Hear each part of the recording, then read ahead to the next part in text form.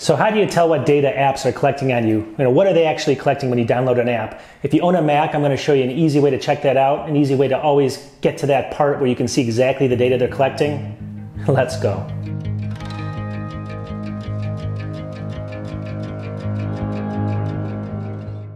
All right, so in today's world, everyone's trying to get your information from you. Obviously it's a constant fight to protect yourself out there. I'd rather be, sitting somewhere on a nice island right now like that with no technology around me if I could do it. But at the end of the day, you have all this technology you use on a daily basis. You're downloading all these apps, you hear of cool apps and everything else. So how do you really protect yourself from these kind of crazy criminals out there? And you know who they know who they are, and you know who they are as well. But it's really difficult because these companies create these apps.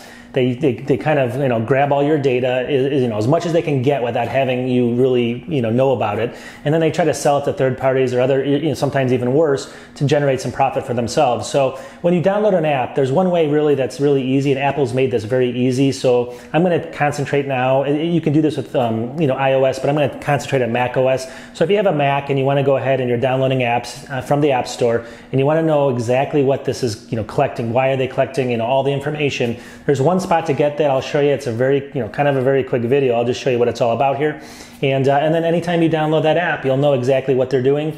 It's required by Apple. There's a format that they have to follow, so it's going to be accurate as long as they're telling the truth. So let's get into it really quickly. I'll show you how to do this. Quick video, but something like this could really save you a lot. All right, so if you've pulled up the App Store like I have here, you can see it. This is just the normal Apple App Store. The easiest place to find this, now Apple's really made it so that all people that submit apps to the App Store, they need to follow these guidelines. So these are always going to be in the same place. So let's go ahead and show you where it is first, and I'm going to show you a little bit more about it. So very first thing you want to see here is let's just click on any of these. I can pick any program here because they're all going to be in the same spot. When you're actually going to download a program or an application like this, you can see it here.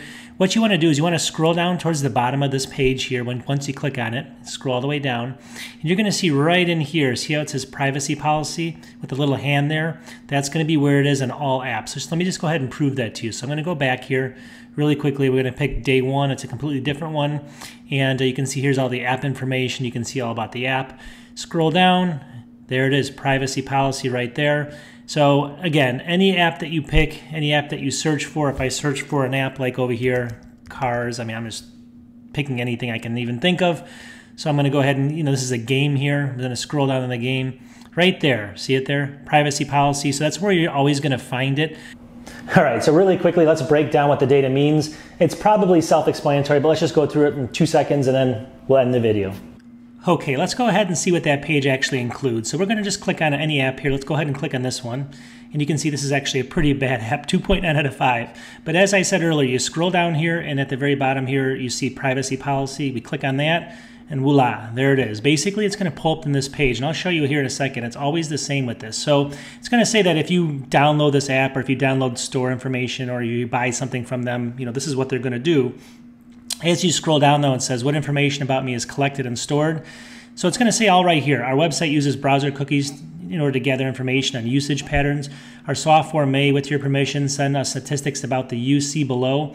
Our servers maintain industry standard logs of their activity, web page visits, including IP addresses. So it's going to tell you some information here. How we use the information we collect. This is really important. We may use your information to provide you with important information about the product or services. We do not use your information internally to understand how people use the website services. It says, we do use it. In the event that we wish to publicly post any of your personal information on a website, we will contact you for the details. So, this gets pretty deep. You can see here, it's going through a lot of different information. It's even going to say how long do we collect this and what steps are taken to keep personal information and customer data protected even. And this is all just for this one application. It's all very unique to it. If you go down here, passwords, governing law. So this is a really good way to get all this information. All right, let's look at one more app just really quickly. Let's do Affinity Publisher. This is a very common app. A lot of people know about this one, a very good app, 4.5.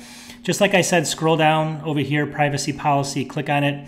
Now this is going to be, they're all filled out a little bit differently. Look at this one, privacy policy for Affinity.